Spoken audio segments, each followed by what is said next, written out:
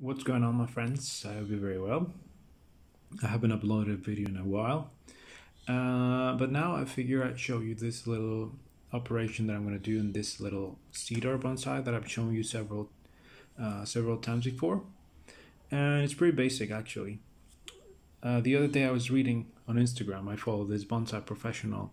I think he's from England, and he says that people say that the best time for repot when it comes to pretty much any tree and any tree species is right before the start of spring, when the tree becomes active again. And he was saying that when it comes to cedars in particular, that is simply not the case. The best time to do any sort of operation that has to do with the roots and root work and transplanting, it's during autumn. And so over here where I live, we have very mild, almost non-existent winters. And so from what I see on the tree, look at this is all new growth. I just see that the tree is very active. We're at the end of autumn. Winter is about to start. But since it's very active and it's growing, I thought it'd be a nice idea to remove the wire that it's, on it. Because in some places we can see that the wire is definitely biting into, the little bark. And that in the future is going to leave ugly scars, And so what I'm going to do today, it's, very simple, very straightforward. I'm going to use wire cutters and remove it, And so I thought it would be a nice little short video where I show you what it looks like today. Yeah, and some of the details that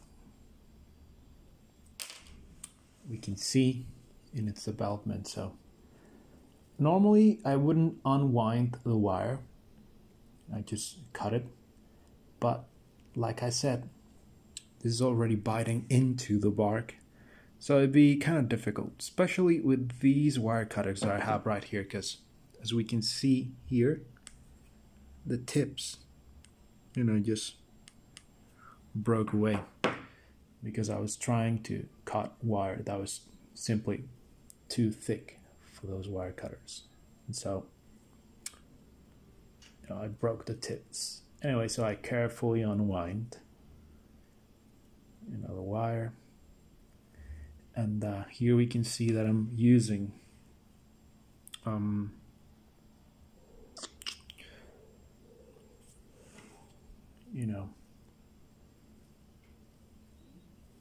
using not the typical aluminum wire or copper wire that is used for bonsai, but I'm using this very thick and sometimes not very malleable iron or steel. In this case, it's not stainless, of course, steel wire. You can use it, but you have to be even more careful, So simply remove. We cut where we can cut.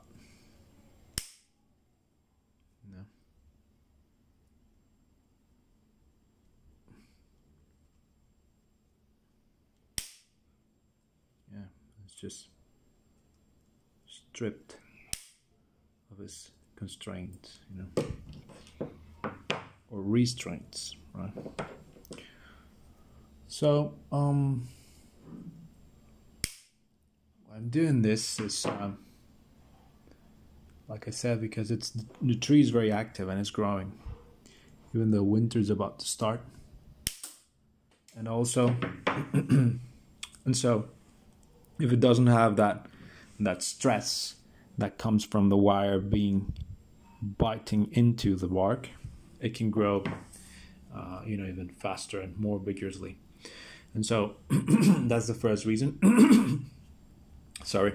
And the second reason is, like I said, because it's already biting into. So I want it to grow fast, and I want it to grow vigorously and unchecked without restraints. And I also want to avoid the scars that we can see over here.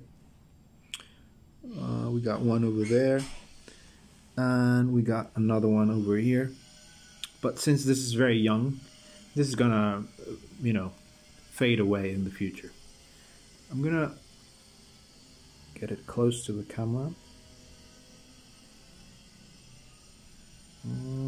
Let me see if I can focus there.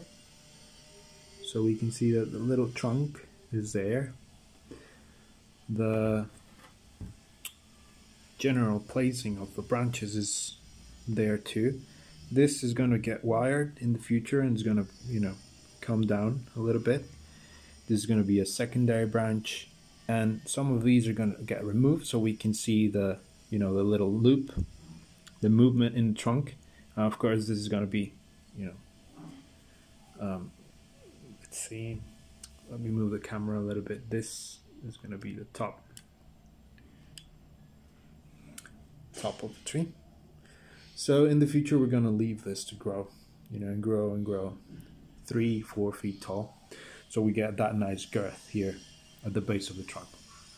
Anyway, so this is one species in particular, but I'm gonna show you another little guy that I have over here. This is quite curious, you know. Let me see what I can do, because the camera, maybe if I put it over here, yeah, there we go. So this is a pine, one of those pines that I received from another state that I bought online, and we can see that the wiring has been very, you know, dramatic. You can see the turns and the loops and whatnot, and this is because it was a sapling that was very long, but that, you know, the green was very far away from the base of the tree, you know. And so what I did is I wired it and I compacted it, and now I've got this, you know. Looks nice, looks interesting. And this one, as opposed to that one, is not growing as well, or is not growing as fast as this one. So the wire stays on. The wire stays on, and next season, when I get that nice vigorous growth that it's gonna have from these tips, you know, we can see the little candles there, then we remove the wire. You know, I use the same wire. But another thing that we can see from this little guy is that it's still not biting into. Let me just focus there. It's still not biting into the little trunk. And so if we want to keep this dramatic movement, if we want to keep all this movement in the trunk, it'd be a good idea to just leave it on for a couple more months. And then when it's slightly biting into the little trunk, then we remove the wire, you know, and that's gonna set the shape of the tree. Another thing that we can see from this tree, this is gonna get repotted. This is gonna get repotted because the plastic from this container is, you know, coming apart because it's in full sun.